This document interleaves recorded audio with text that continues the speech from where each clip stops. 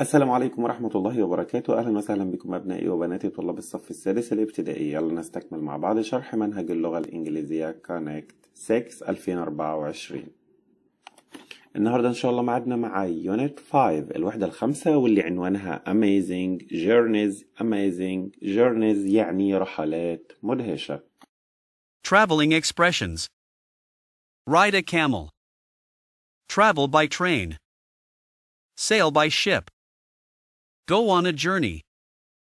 Take a trip. Go on a voyage. Diary. Trip. Voyage. Famous explorers. Ibn Battuta. Marco Polo. Vasco da Gama.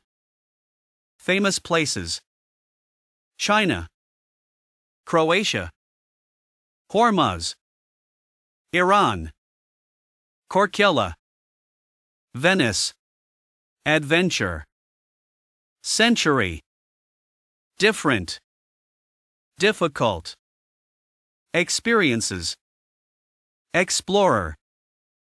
Far away. Italian. Museum. Travel diary. Travels. Vacation.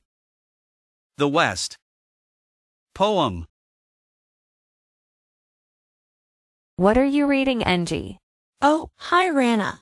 It's my travel diary. I want to remember my family's vacation in Croatia a few years ago. That's a good idea. What was your favorite thing about the vacation? I think it was visiting the Marco Polo Museum. Really? Where is that? It's on an island in Croatia called Korčula. We took a trip there. It's a really interesting museum all about the travels of Marco Polo. Who was Marco Polo? He was an Italian explorer and one of the first people from the West to visit China. He went there in the 13th century and wrote a diary about his experiences. It's called The Travels of Marco Polo. How did people get to China in those days? It's very far away. You couldn't just fly there or travel by train. It was very difficult. The journey took years. Marco Polo went on a long voyage by sea. He sailed by ship from Venice to Korčula, and then on to Iran. When he got to Hormuz, he stopped and went across the desert. He rode a camel all the way to China. Wow, what an adventure. Yes, and imagine arriving in China almost 800 years ago. It was so different then. The museum had a lot of things from ancient China. It really made the story of Marco Polo come to life. What are you reading, Angie? Oh, hi, Rana. It's my travel diary. I want to remember my family's vacation in Croatia a few years ago. That's a good idea. What was your favorite thing about the vacation? I think it was visiting the Marco Polo Museum. Really? Where is that? It's on an island in Croatia called Korčula. We took a trip there. It's a really interesting museum all about the travels of Marco Polo. Who was Marco Polo? He was an Italian explorer and one of the first people from the West to visit China. He went there in the 13th century and wrote a diary about his experiences. It's called The Travels of Marco Polo.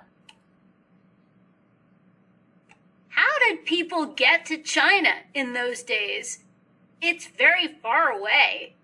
You couldn't just fly there or travel by train.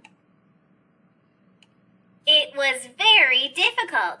The journey took years. Marco Polo went on a long voyage by sea. He sailed by ship from Venice to Korčula and then on to Iran. When he got to Hormuz, he stopped and went across the desert. He rode a camel all the way to China. Wow! What an adventure! Yes. And imagine arriving in China almost 800 years ago. It was so different then. The museum had a lot of things from ancient China. It really made the story of Marco Polo come to life. Advanced. Clay. Mystery. Archaeologist. Inspiration. Tools. Sculpture. Works of art. Civilization. Complicated hairstyles. Humans. Before Common Era. Common Era. Etha people. Iron farming tools. Incredible. Information. Quality. Sitting position. Large eyes. Unusual objects. Village of Knock. Ability. Written.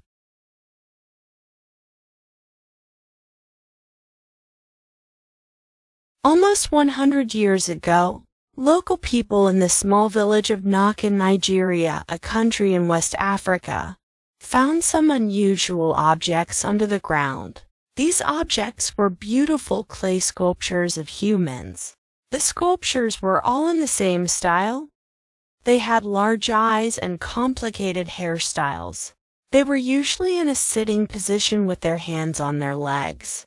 The quality of the work was incredible. A team of archaeologists went to the area to find out more.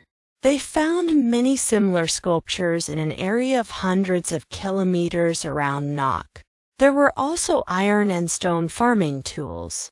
The archaeologists agreed these were most likely from a very advanced culture from around 500 before Common Era to 200 Common Era. It was a civilization which had the ability to work iron and stone to make tools, and which made beautiful art. They called this culture the Knock civilization. After the village where sculptures were found, some believe that the sculptures were the inspiration for the famous works of art by the later Ife people, who were in Nigeria from the 11th to the 15th century Common Era. The Ife were famous for making beautiful metal sculptures of human heads. However, there is no written information about the Knock people, so we can only learn about them from their art. Their culture is still a mystery today. Caravan. Fascinated.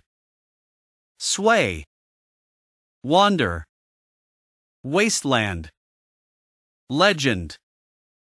Adjective. Dangerous. Empty. Lost. Frightening. Mysterious. Adverbs. Silently. Slowly. Adventure. Gobi Desert. Horizon. Last. Lopnur. Dromedaries. Noat Oasis. Sand dunes. Waves. Marco Polo was 21 when, in 1275, he went into the Gobi Desert for the first time. He was fascinated by the sand dunes, which moved with each step the camels made.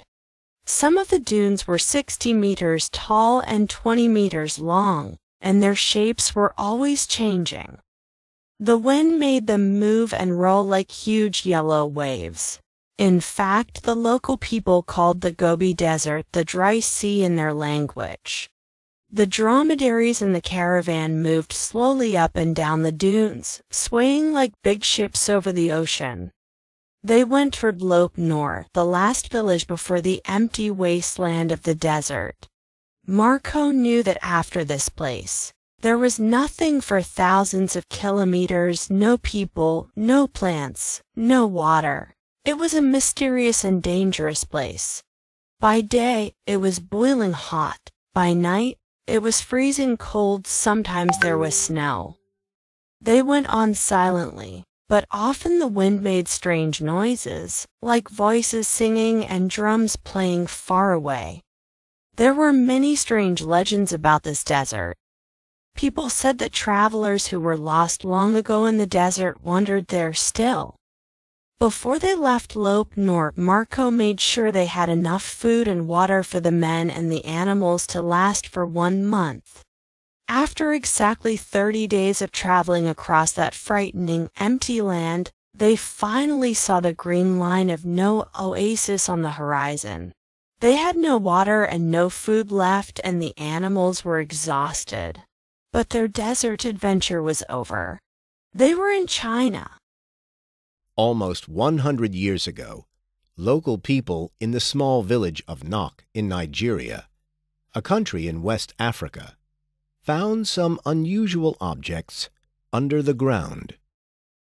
These objects were beautiful clay sculptures of humans. The sculptures were all in the same style. They had large eyes and complicated hairstyles. They were usually in a sitting position with their hands on their legs. The quality of the work was incredible. A team of archaeologists went to the area to find out more. They found many similar sculptures in an area of hundreds of kilometers around Nok. There were also iron and stone farming tools. The archaeologists agreed these were most likely from a very advanced culture from around 500 BCE to 200 CE.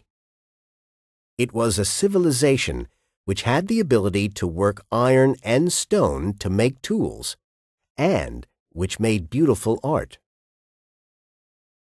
They called this culture the Nok civilization, after the village where sculptures were found.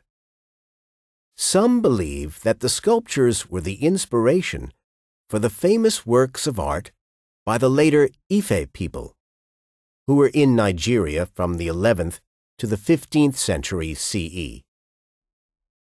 The Ife were famous for making beautiful metal sculptures of human heads.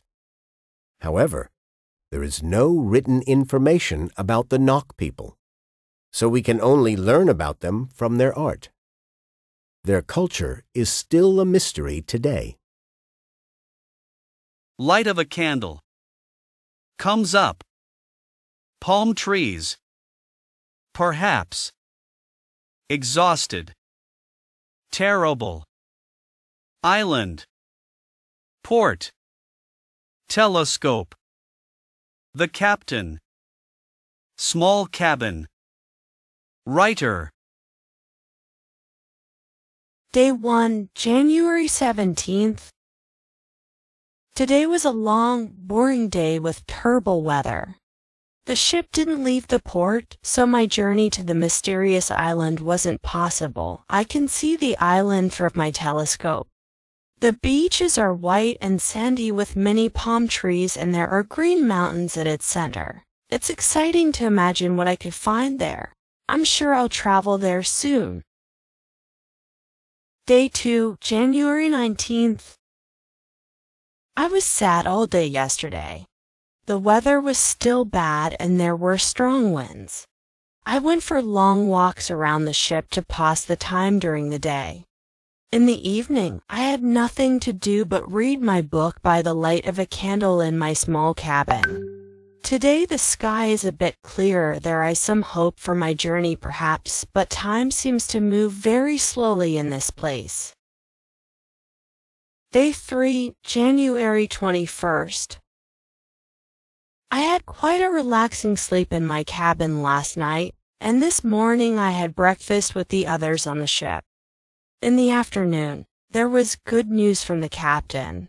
Tomorrow the weather will be good with no wind, so we can go to the island in the morning. The ship will leave when the sun comes up. I'm very excited. Soon I can explore the mysterious island. Sail. Skills. Magical. Adjectives. Amazing. Awesome. Delicious. Difficult. Huge. Incredible. Lovely. peaceful, quiet, relaxing, traditional, wonderful. Adverbs: beautifully, gently, experience, captain, falaka, sunshine. 6 January. Today I had an amazing experience. I went on a falaka on the River Nile. A falaka is a traditional Egyptian sailing boat. It's made of wood. A tall man called Karim was the captain of the boat. A falaka is difficult to sail, but Karim was very strong and had the skills to do it. The trip was amazing. We went slowly down the river in the warm sunshine. The boat had 2 white sails which moved gently in the wind. It was so quiet and peaceful, a lovely way to travel. We stopped to see some incredible things along the way, too. I saw the pyramids of Giza for the first time in my life. They were awesome. The pyramids were huge and the stones were the color of gold. The Great Pyramid, the tallest of the 3 pyramids, is 147 meters high. It was wonderful. In the afternoon, we had a delicious lunch on board the falaka, and there was a man playing traditional Egyptian music on a oud. He played beautifully and the music was magical and relaxing. What a day! I had such a wonderful experience.